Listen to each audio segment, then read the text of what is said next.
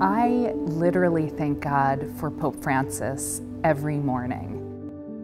Most people, when they think of Pope Francis, rightly think about his compassion, his mercy, his faith, his encouragement, his injunction that we accompany others. But he's also very serious about accountability and transparency and better management of the church.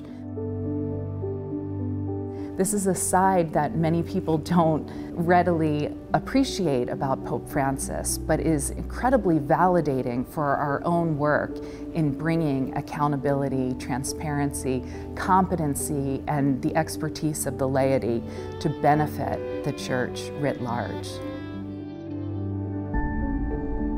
And I think there is a remarkable freedom in that attracts people, both Catholics and non-Catholics, to want to be more like him, full of integrity, free of fear, radically other-centered, and deeply, deeply close to God.